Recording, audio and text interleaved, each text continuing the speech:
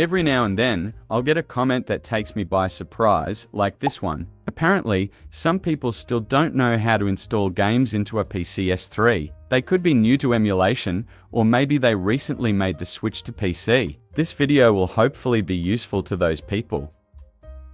The most common way to install or load games into the emulator is through package files. They are installed using a simple drag and drop method, as shown here.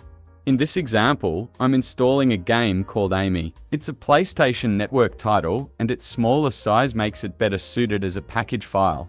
The thing about installing games in this method is that they usually have a DRM. It's called a RAP file, but essentially they were designed to prevent piracy on original hardware. The RAP file is just as easy to install. Simply drag and drop into the emulator. Updates and downloadable content are installed in the same way, by dragging and dropping into the window. Once you're done with the game, deleting it from your system is easy. Simply right-click on the game's profile and select Remove. If you want, also remove the cache and custom config. It will help to keep things clean. Sometimes you download a game and it's in a folder and now you don't know what to do. Dragging and dropping won't work here, so you'll have to copy and paste the folder inside the emulator. So right-click on the icon and select Open File Location. From there, you can just follow my example until I get to the disk folder. Drag the game's folder inside and close the Explorer window. Once you hit the refresh button, you'll see the newly installed game inside the emulator screen. For the record, updates and downloadable content is installed in the same way as before, using package files. Here we can revert to the drag and drop method, even though the main game was installed differently.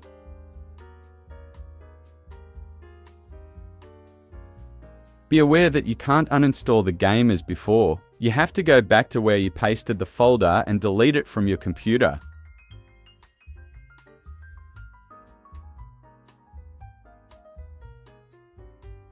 Once that's done, hit refresh again.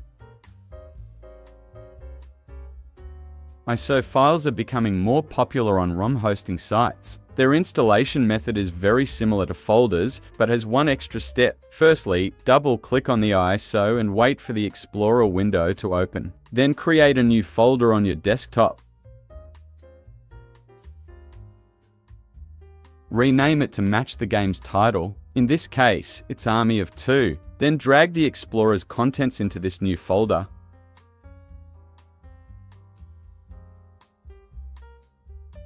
If you followed the second method, this should be familiar to you by now. We paste the game folder into the emulator's disk folder.